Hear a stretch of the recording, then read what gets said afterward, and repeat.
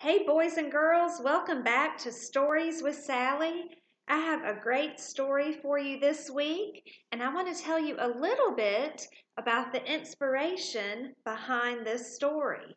The title of this story is Harry the Dirty Dog, and I don't know if you have picked up on this, but a few times when I have been in the middle of story time, of doing a read aloud, you may have heard a dog barking in the background. Well, that is my dog, Duke. And last week, he got a little loud during my story. And so I thought, you know what? Maybe Duke is ready for me to have a story about a dog. So that's why I chose Harry the Dirty Dog this week. Let me tell you a little bit about Duke. Duke is a very special pet. All pets are so special, aren't they? Well, my in-laws, my husband's parents, have a beautiful home in the country. And about 5 years ago, while my children were visiting them at this home in the country, Duke showed up. Duke appeared, and Duke was just a few months old and was in pretty bad shape. He'd just been out wandering around the wild and the woods, and he didn't have a home. And so my children fell in love with Duke, and with the help of their grandparents and their aunt, they got him all cleaned up, took him to the doctor, got the shots he needed, and they begged us and begged us to please let them bring Duke home so that he could be our dog, our pet. And finally, after a few weeks of begging, we gave in and we said, okay, it's time for us to have a special pet. And so that's how we got Duke. Now, Duke has become quite a runner, which is perfect for us because we do a lot of running in our family. And so Duke goes on runs with us, and I'd say he may be the fastest runner in our family. Duke is also very scared of thunderstorms. And whenever there's a thunderstorm, Duke goes and hides in a closet. So we really have to take care of him during thunderstorms. He also loves chasing squirrels in the backyard. And when we're not home, we've realized that Duke likes to go into our bedrooms and take naps on all of our beds. He just goes from bed to bed. He's a silly, silly dog. And today I have a story about another silly dog. So Harry the Dirty Dog, the author, the person who wrote this story, is Jean Zion. It says by Jean Zion. The illustrator, the person who drew the pictures, is Margaret Bloy Graham. It says pictures by Margaret Bloy Graham. And when we open the book, we see the title page that has the title of the story, the author, and the illustrator. And then we come to the copyright page. And it's real small. And this tells us the year the book was written and other important information. And boys and girls, this book was written a long time ago. This book was written in 1956. That was almost 20 years before I was even born. I was born in 1975. And this book was written in 1956. So guess what? They had pets back then too. Okay, this is also a fiction story, so it's not real. It didn't actually happen. It is a make-believe story. Remember, fiction is fake, not real, and nonfiction is real, not fake.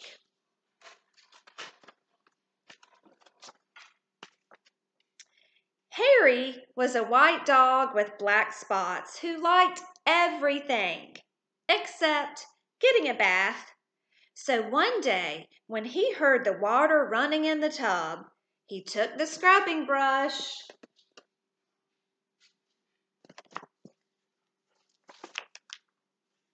and buried it in the backyard. Then he ran away from home.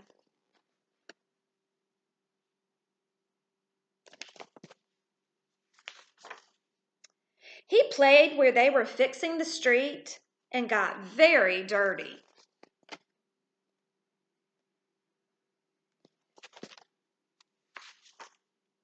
He played at the railroad and got even dirtier.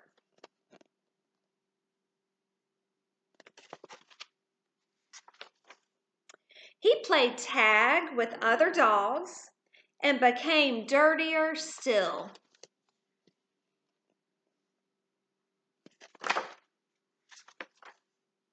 He slid down a coal chute and got the dirtiest of all. In fact, he changed from a white dog with black spots to a black dog with white spots.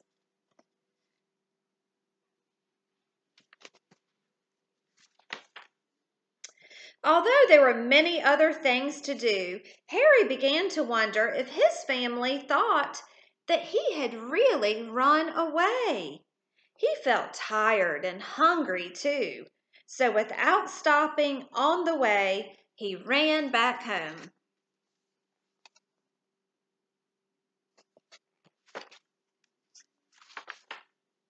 When Harry got to his house, he crawled through the fence and sat looking at the back door. One of the family looked out and said, "There's a strange dog in the backyard." By the way, has anyone seen Harry?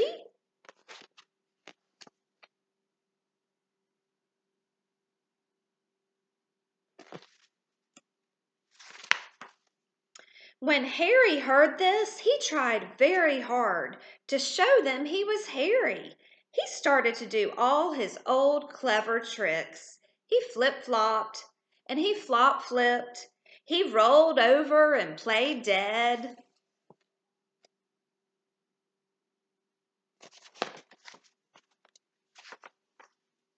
He danced and he sang.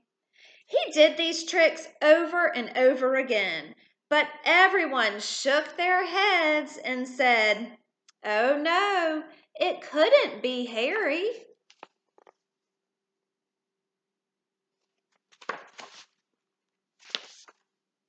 Harry gave up and walked slowly toward the gate, but suddenly he stopped. He ran to a corner of the garden and started to dig furiously. Soon he jumped away from the hole, barking short, happy barks.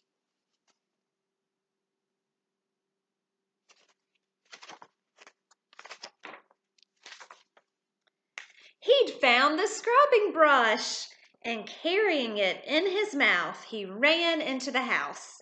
Up the stairs he dashed, with the family following close behind.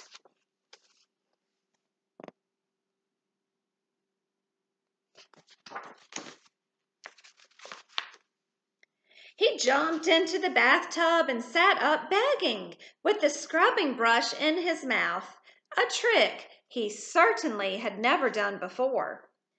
"This little doggie wants a bath," cried the little girl, and her father said, "Why don't you and your brother give him one?"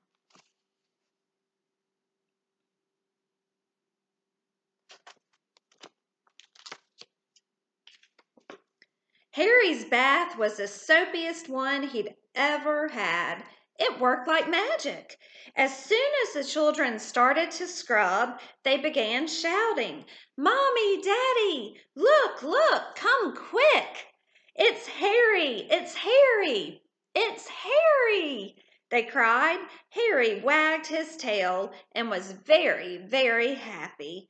His family combed and brushed him lovingly, and he became once again a white dog with black spots.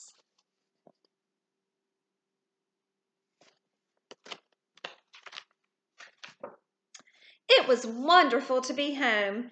After dinner, Harry fell asleep in his favorite place, happily dreaming of how much fun it had been getting dirty. He slept so soundly, he didn't even feel the scrubbing brush he'd hidden under his pillow.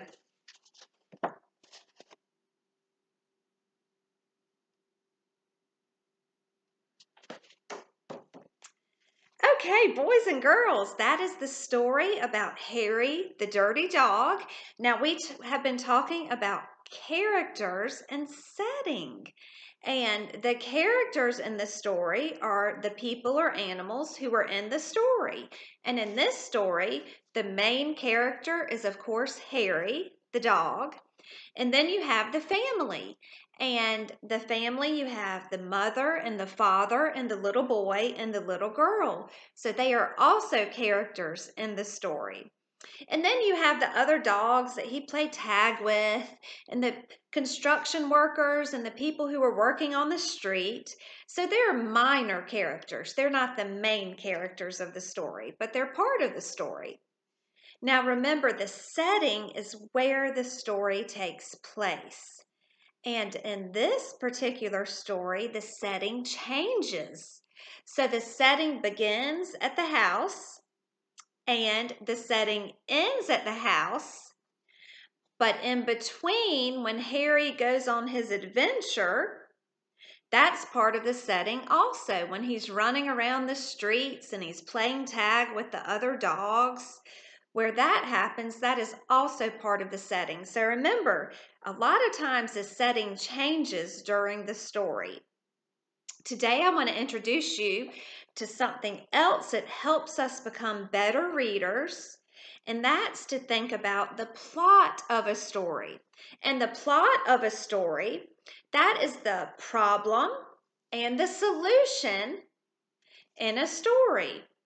And usually it has to do with the main character and the problem that the main character encounters, and then how that character solves the problem at the end of the story. Well, the first part of the plot is when Harry realizes he doesn't like to take baths. And so he solves that problem by hiding the scrubbing brush.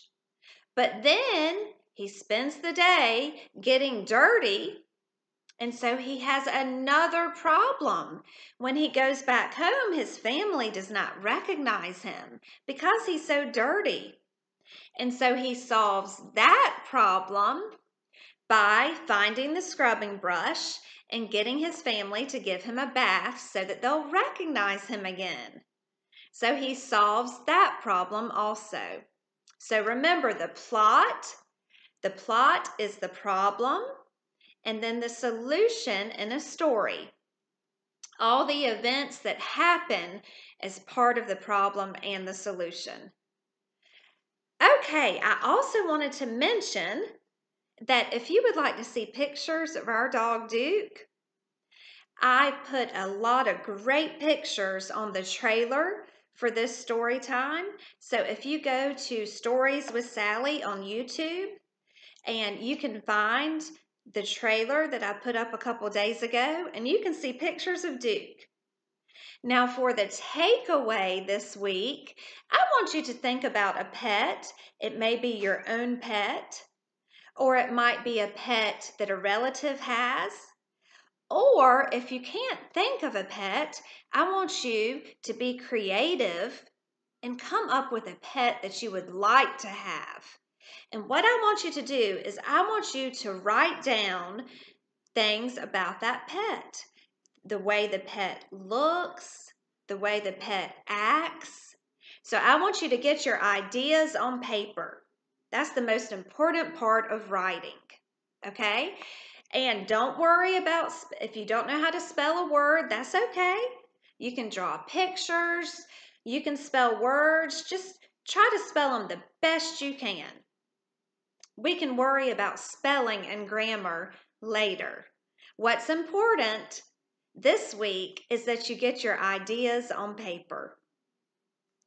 Thank you so much for joining me for another Read Aloud on Stories with Sally. And I hope that you'll subscribe to my YouTube channel, and I look forward to seeing you next time. Bye-bye.